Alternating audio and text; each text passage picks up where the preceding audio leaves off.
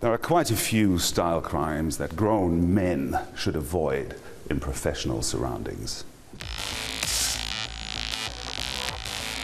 Actually, the list is endless, but I don't have long, so let's focus on one of the biggest, shall we? It's this. The ponytail, or its hipster equivalent, the man bun. Here are a few examples from my own company, DW. Why? Oh, why? Well, let me tell you why not. What on earth are you trying to say? That you're a rebel? Well, guess what? You're not.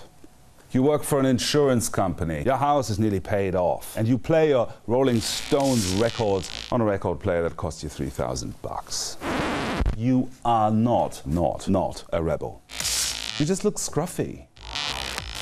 And a bit silly, to be honest. And very dated. As usual, there are exceptions. If you Karl Lagerfeld, for example.